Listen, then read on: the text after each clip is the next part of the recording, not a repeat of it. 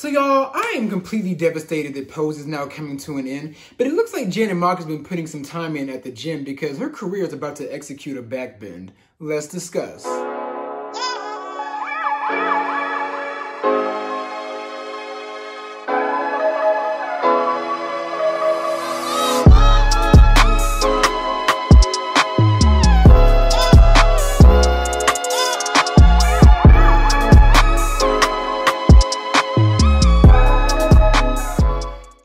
Testing. 1, 2, 3. This is the Prince by the name of Beasley. What's going on, y'all? It's your boy Beasley here. Hope you all are staying cool, calm, and collected out there. Today, I want to talk to you guys about a TV show that I hold near and dear to my heart, and that is the show by the name of Pose. Pose is on FX. It is about a group of trans women and black gay men really going through the trials and tribulations of facing the AIDS epidemic, facing the lack of money woes, facing getting kicked out of their parents' house, all in the 80s and the 90s. And it is a true story about the ballroom scene that a lot of people don't know about. And a lot of people, this show has made a lot of people hip to the ballroom scene, including myself. Now, y'all, I'm not the best gay in the bunch, y'all. Like, I'm actually, for 28 years old, I'm kind of a late bloomer. I'm pretty new into the gay world and the gay lifestyle. I really only have one foot in it, to be honest. But I've never been to a ball. I don't think they really even do that down here in Texas. I think that's more of like an up north thing. And I've never really been to or been exposed to like a gay house, like a gay lifestyle, like a gay mother and father, because I've never had to do that. I've never been kicked out of my parents' house, so I never had to live with a bunch of gays all in one house making ends meet. And that is a true blessing, but this story just really gives you like the inside look of what it was like to grow up as a gay or transgender woman up in the 80s and the 90s. And I think this story is just so important. I think it is a huge disservice that this show is ending after only 3 seasons, y'all. Coupled with the fact that this season is going to be shortened too. I think it's only going to have roughly like 7 episodes, I think. I think last season was about 10 episodes. This season is going to be roughly 7 episodes. Now, I may be wrong, and you guys feel free to correct me in the comments, but it's going to be a shortened season due to COVID. And overall, I saw the first 2 episodes, and I loved them. But I will say, number one, I don't like how they handle the character Damon. Now, if you guys don't know, Damon, I don't want to spoil it for you, but his character kind of exits stage left out of nowhere in the 2nd episode. And that's mainly due to over the last summer during like peak quarantine season, Damon in real life, his sister died. And I think he kind of like went through like a huge depression.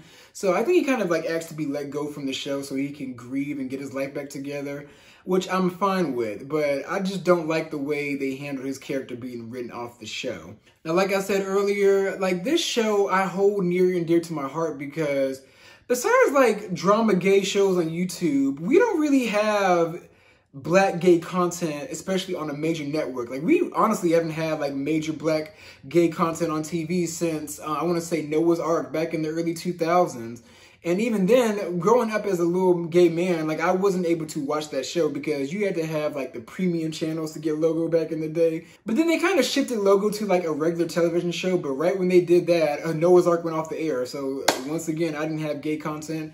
And then on top of that, I think there was black gay representation in the show Star, but I didn't really vibe with Star because, long story short, Empire betrayed me. Empire let me down and I just was not ready to...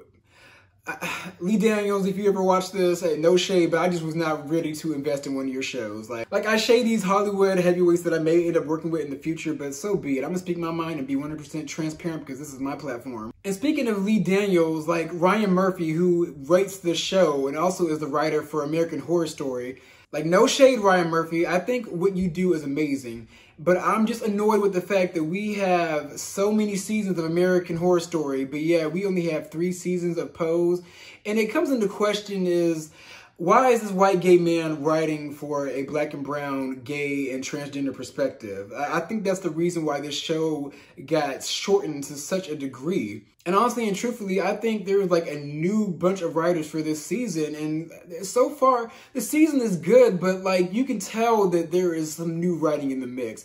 And overall in Hollywood, y'all, I hate to say this, but there's, like, I've said this before. There is a huge writer's block in the writer's room down to Hollywood. I don't know what is going on. Maybe these new generation of writers just don't have the stamina, have the wherewithal to, like, fight to the finish and, like, finish off a season with a bang. Because even shows that have great episodes and a great storyline going for multiple seasons, somehow when they get to the finale, it ends up being less than mediocre these days. But now I'm running on a tangent again. I tend to do that a lot. But let's get to the meat of what I want to talk about. So at the premiere of Pose, Janet Mock, who, if you don't know who she is a very astute writer, television host, and also a transgender rights activist. And she is a beautiful black trans woman herself. She is one of the lead writers and the second-hand writer to Ryan Murphy for the show Pose.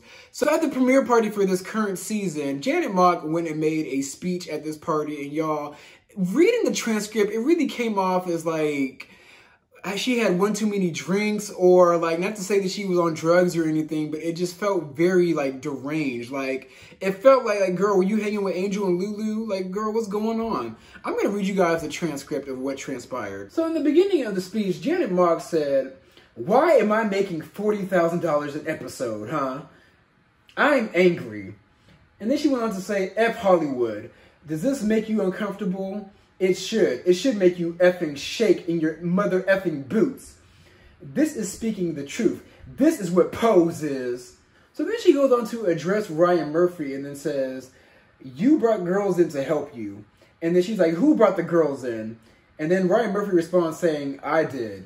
I wanted the girls to be there." And y'all, I'm surprised there's no video to this, but I can kind of tell that Ryan Murphy was probably like trying to like play off the crowd and like play off like, oh, what's going on? Ho, ho, ho. Also during the speech, she addressed her boyfriend, Angel Bismarck Carell, who plays Lil Poppy on the show. She pointed to him and asked him to stand up, and then she says, "Today I was going to let Angel go. I was going to let you go, right? But what did I do? I F'd someone on the crew, right?" So at that point in the story, everybody's in shock, everybody's in awe, and I can only imagine the look on Angel's face like, dear God. But there's more. She then, at the end of the speech, says, "I F'd up, y'all. I forgot who the F I was. They want me to come up here and pretend. I don't need Hollywood, honey. You know why? Because I'm effing free." And she then later addresses the industry at large, and then she says, "It's a show. But it means so much to everyone to ensure that we enable black and brown trans women to make it, because that sounds good. It makes you comfortable to talk like that, because then I don't scare you into facing the effing truth. You all have stomped on us." Now, y'all, reading that article, she comes off very deranged, alcohol-induced, drunk boots.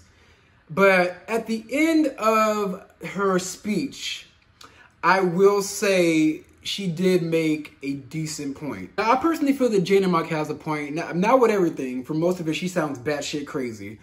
But I will say that Pose really did give America at large like a Disney lens at the gay, black and brown, and transgender experience. Whereas today, gay people and mainly transgender people are still disrespected and unprotected at a huge alarming rate. I mean, you can't even tell me, like, there's a whole long list of black trans women that are still getting killed to this day at an alarming rate, and nobody talks about it. It's like transgender people are, if you've seen the movie Us, they're the tethered, if that makes sense. Now, y'all may bash me for saying that, but that's how they're treated in society. They're treated like they don't exist. They're treated like they don't matter. And they have a newfound power in society. And some people may feel like that they're loud and they're misusing their power. No, they finally are being heard and they're finally being seen, and they need to be respected. Now, when it comes to Janet Mock, I'm all for everybody expressing their true thoughts. But at the same time, Janet, like, girl, you are at the forefront of the transgender movement in Hollywood, and I feel like this situation right here is going to cancel you out completely. Now, I'm not all for respectability politics, but however, Janet, like, you are a very, very important individual, and you have a lot to lose on your back.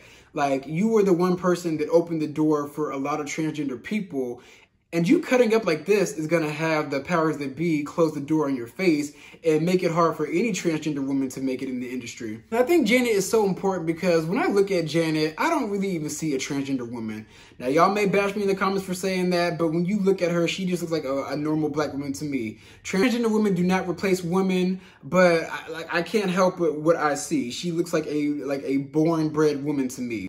But it's good that we have somebody that can quote unquote pass, because Janet, you do make other people comfortable to have transgender women at the table. She made a good point, but I just feel like this speech of hers was just very irresponsible. Like, Janet, you got a lot to lose, girl.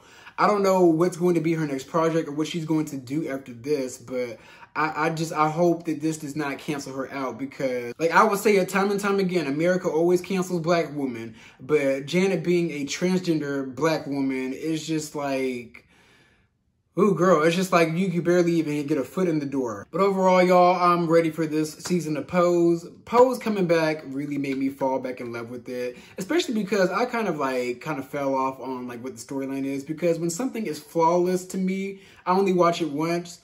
And seeing this season premiere of Pose just made me just like kick myself like, damn, like why are we losing this show? Especially so easily like this, when they can really continue this story on through the 2000s. Talk about how the ballroom ended. Talk about how the ballroom had a resurgence. Talk about how the ballroom is today in 2020. They really could have went the long haul with this show, but I feel like the writers just don't have the juice and they're deciding to just call it quits and give it up.